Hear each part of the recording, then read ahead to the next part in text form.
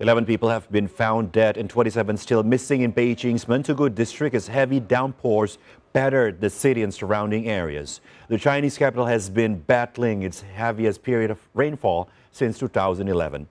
Emergency rescue operations are still ongoing. CGTN's Sun Yu has more from Beijing. 11 people have been killed and others are missing in Beijing after days of torrential rain and flooding.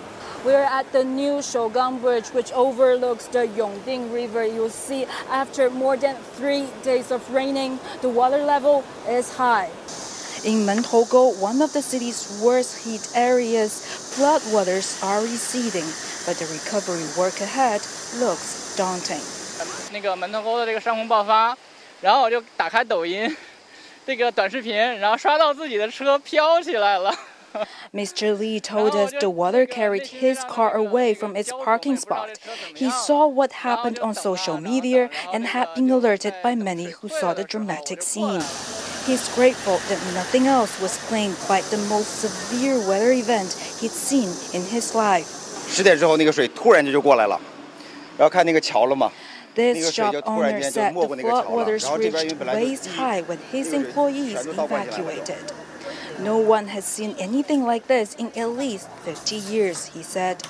And the only thing for them to do, we will keep cleaning, he told us. The strip of small shops still has no water or electricity. As of Tuesday, over 120,000 people had been evacuated and relocated in parts of the Chinese capital. 我以前在看电视上。 This 63-year-old told us that he was terrified when he saw the floods outside of his window. He feels safe now at a primary school that's been transformed into a temporary shelter.